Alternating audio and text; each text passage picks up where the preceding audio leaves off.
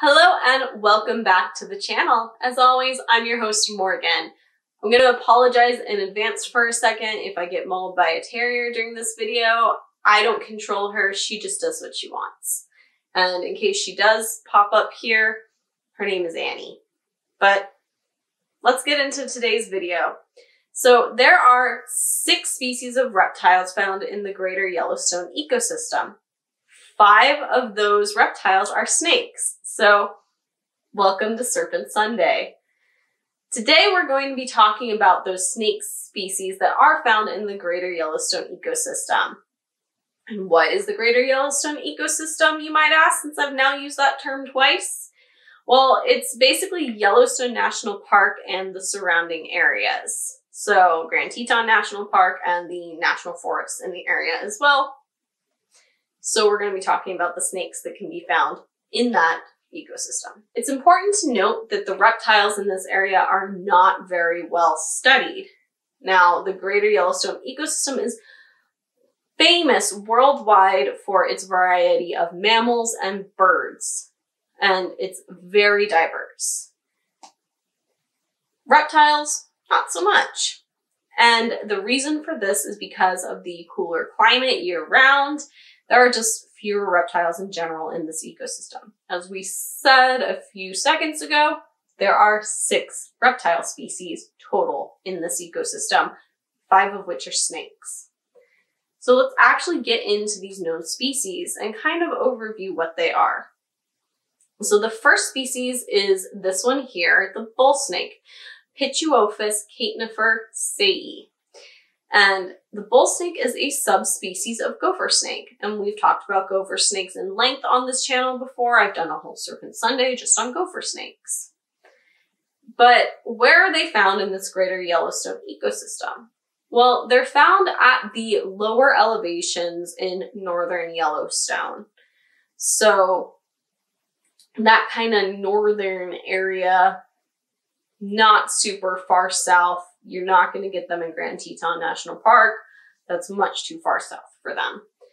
And they are the largest snake species found in Yellowstone. They get up to 6 feet, about 2 meters long, and they are non-venomous constrictors.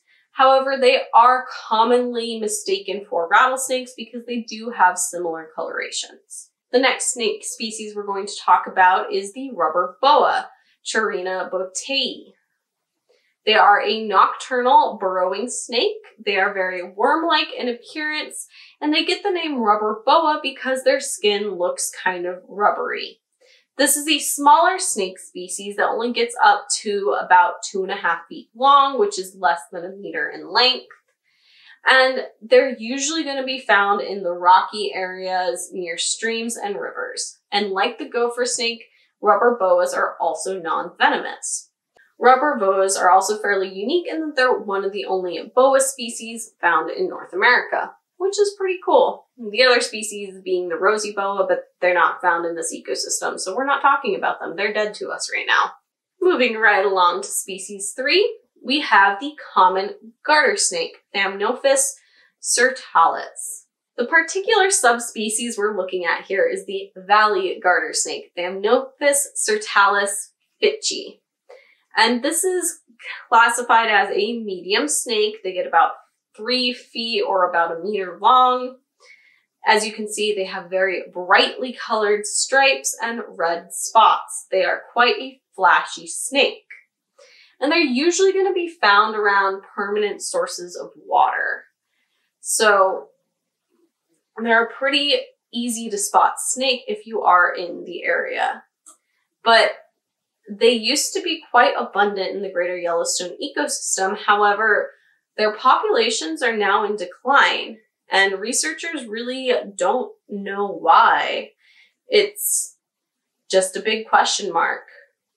And like the other species that we have covered, they are non-venomous as well. Which brings us to species number 4, another garter snake. In this case, it is the terrestrial garter snake, Thamnophis elegans. And like the other garter snake, we're looking at a specific subspecies when we're talking about what's found in the Greater Yellowstone Ecosystem. The subspecies we're looking at is the wandering garter snake, Thamnophis elegans vagrans. Again, as always, I apologize if I've been doing a bad job pronouncing the Latin names. That is not my strong suit. I am doing my best. And this particular garter snake is the most common reptile found in this ecosystem. They're a fairly small snake. They only get up to about 2 feet, which is less than a meter in length. They are much more plain looking than the common garter snake, but they still do have stripes, as you can see in the image. And similar to the common garter snake, you're going to find the terrestrial garter snake near sources of water. And the big reason for this is that they feed primarily on amphibians, fish, worms, slugs, snails, and leeches. So all the things that you're going to find near the water. And as with all the other species we've talked about, they are non-venomous as well. Which brings us to our last snake species, the prairie rattlesnake, Crotalus viridis.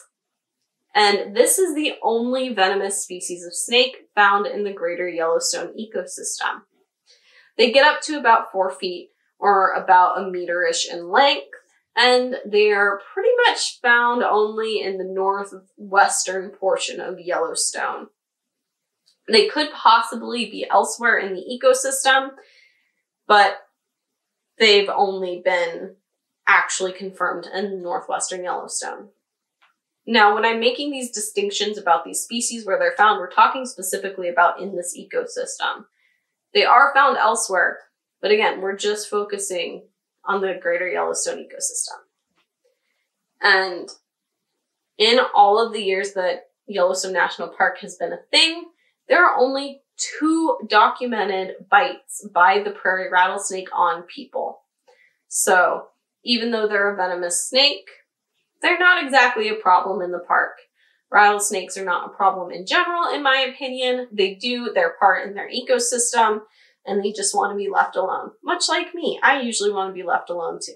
So those are the 5 species of snake that you're going to find in the Greater Yellowstone ecosystem.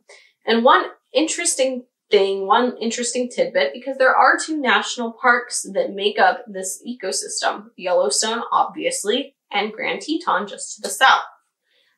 And Grand Teton National Park is interesting because there are no venomous species of snake that occur in Grand Teton National Park. The only snakes that you're even going to find in Grand Teton are the wandering garter snake, the valley garter snake, and the rubber boa. So 3 of the 5 species. Remember, the bull snake in this ecosystem is only really found in the northern parts of Yellowstone, and the rattlesnake is only going to be found in the northwestern parts of Yellowstone. So they're pretty much absent everywhere else in the ecosystem, or at least they're not documented anywhere else in the rest of the ecosystem. So there are no species of venomous snake found within the border of Grand Teton National Park. The prairie rattlesnake, again, they're only found in that northwestern part of Yellowstone, which is, spoiler alert, not part of Grand Teton National Park. I just thought that was really interesting when I was researching the parks and looking into all this. And it does make sense because the Greater Yellowstone ecosystem year-round does have a much cooler temperature than what I'm accustomed to. I'm from Southern California, and there's an abundance of different reptile species. I can go sit in my front yard for 10 minutes and probably see 2 or 3 species of lizard. So it does boggle my mind a little bit that we're going to be going somewhere that has 6 species of reptile. I just think that's kind of cool. Have you been there? Have you seen any of these snakes before in their natural environment? Do you have anywhere that you think I should go look? I'm probably not going to see that comment till after we leave Yellowstone, unfortunately, but I'd be interested to know what I missed. So leave that in the comment section down below. I do hope you have a wonderful rest of your day, afternoon, evening, what have you. Don't forget to like and subscribe if you feel so inclined, and I will see you all in the next one. Thank you again for watching this video. Don't forget to like, comment, subscribe, and ring that bell if you would like to see more. And if you'd like to follow me on any of my other social medias, the links are down in the description below. Don't forget to check out thereptilegoth.com for all of my articles and blog posts. If you found any value in this video and you would like to help support the channel, please check out my Patreon page. That link is also in the description down below. And a special thanks goes out to my Diamond Dragon patron, Diane B. What you're doing is really helping me fund a dream here.